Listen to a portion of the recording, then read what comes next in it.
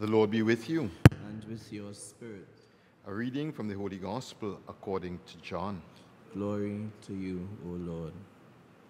It was a time when the Feast of Dedication was being celebrated in Jerusalem. And it was winter, and Jesus was in the temple, walking up and down in the portico of Solomon. And the Jews gathered around him and said, "How much longer are you going to keep us in suspense? If you are the Christ, tell us plainly." And Jesus replied, "I have told you, but you do not believe. The works I do in my Father's name are my witness, but you do not believe, because you are not my sheep. The sheep that belong to me listen to my voice. I know them, and they follow me, and I give them eternal life. They will never be lost, and no one will ever steal them from me. The Father who gave them to me is greater than anyone, and no one can steal from the Father. The Father and I are one." The Gospel of the Lord. Praise to you, Lord Jesus Christ.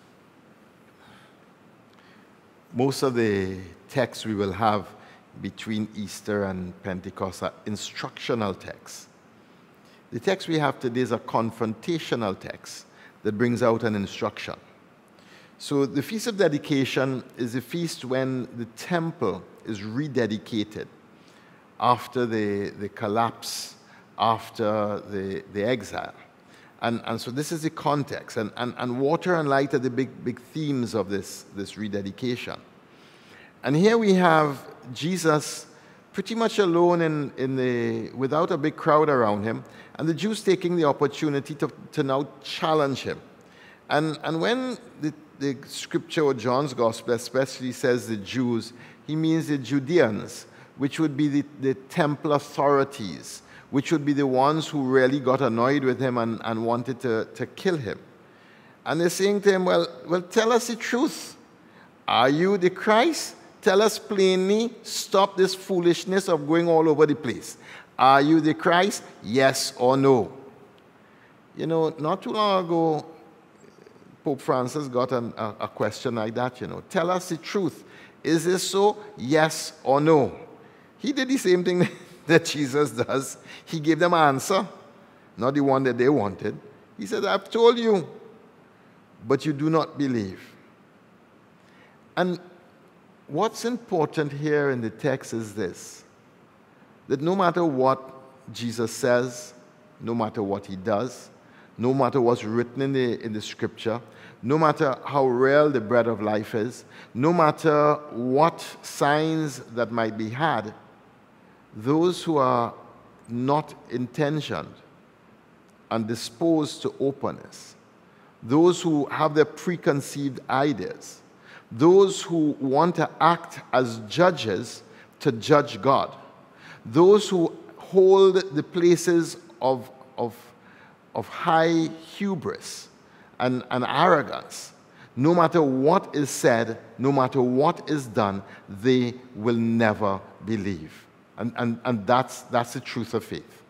It is a serious truth. And it's one that boggles our minds constantly. Jesus had already worked his most incredible signs by now. He had already turned water into wine. He's healed the man born blind.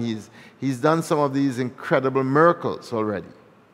And still, they refuse to believe. Now, they're asking, "Tell us plainly." But what he gives is a teaching that is so beautiful. What he says is, "The sheep that belong to me, they listen to my voice. I know them. They follow me. I give them eternal life." This is now a summary of the Good Shepherd teaching. The four qualities of the relationship between Jesus and those are his sheep. I hope it's you and me. I really pray so. Huh? And if we want to know if we are the sheep that are his sheep, then the sheep listen to his voice. So often in our prayer We pray and pray and pray and pray and pray. But do we ever listen to his voice? Do we ever seek his direction in our life? Big decisions to be made, and you're consulting Tom, Dick, Harry, Jane, Janet, and Jean. Do you consult him? Do you ask him what his will is? Everybody's opinion is important. But what about his opinion in a matter that is important in your life? You're getting into a relationship. Do you ever ask him if this is his intention for you? Ever? Ever? You're going into a new job. Do you ever consult him? Things end up bad at the end and you turn around to blame him. You ever ask him his will on the way in? The sheep that are mine listen to my voice. I want you to hold that thought today. I want you to ruminate it for the day. I want you to chew it and chew it deeply today. The sheep that are mine listen to my voice. He said in the Good Shepherd text we had on Sunday, they know the shepherd, they listen to his voice, and they follow him. And he repeats it again today. Jesus is inviting those who belong to him to a contemplative stance in life. That we are supposed to be the ones like Mary sitting at the feet of Jesus who are listening to his voice. We are supposed to get so good at listening to his voice that even in the midst of the storm and all the flurry that the world has to offer, that we should be able to hear that voice amidst all the noise. As faint, as thin, as silent as the voice may be, we should be able to recognize that voice in the midst of the din of all the noise of our life. And not only are we supposed to hear that voice, we're supposed to act on it when we hear it. And these are now the rules of the game. I didn't give them, he did. The sheep that belong to me listen to my voice. That means that these sheep better be still in an act of prayer and a disposition to listening. You know, the good Lord gave us 2 ears and 1 mouth, and that means we're supposed to listen twice as much as we speak. But you know, we speak 10 times more than we listen. The sheep that belong to me listen to my voice. We are invited in this time in the upper room. We're invited to a disposition of prayer. Have you ever done Christian meditation? Ever? Have you ever sat still with your back straight and become conscious of your breathing and say the sacred word, Maranatha, which is Aramaic, the language of Jesus, which means come Lord, breaking it into 4 syllables, Maranatha. Try that today. Try that today. You're still locked down, you know. You have nowhere to go. There's nothing on your agenda. You have nothing that is important. Try that today. Do 10 minutes. Maranatha. The contemplative life is not for some, it's for all of us. The sheep that belong to me listen to my voice.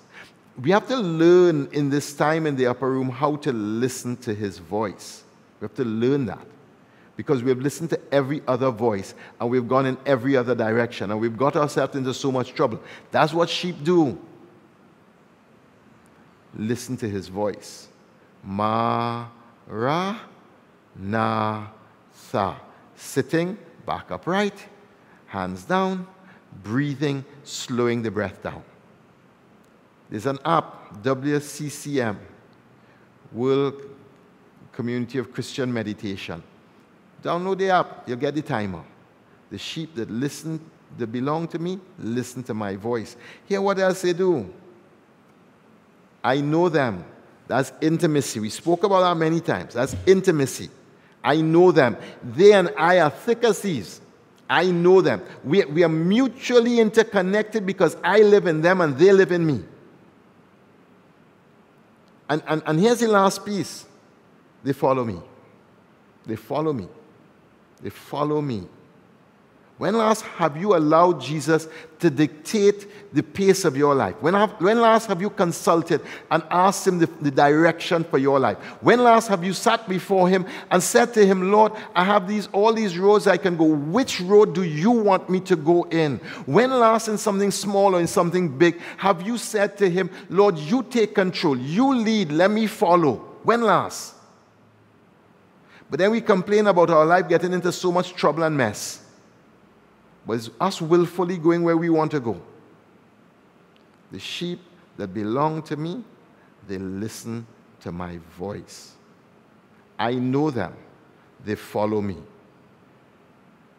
This little piece here, you see that little piece right there? That's the whole of the spiritual life. If you ask me what's wrong with the church, it's this that is wrong with the church. Lots of people doing external activities with very little internal activity that is taking place. We call that prayer. If we are not in a rhythm of prayer, we're not listening to his voice, we're not experiencing the love, and therefore we're feeling unloved, and therefore we're not following him, and therefore we're going in every direction that is wrong.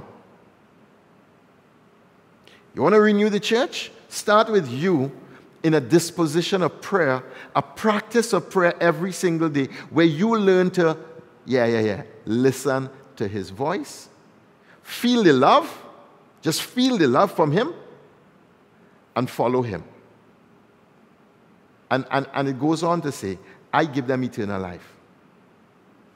And he says elsewhere, eternal life is this, to know the one true God, and Jesus Christ whom he sent. That's about the love.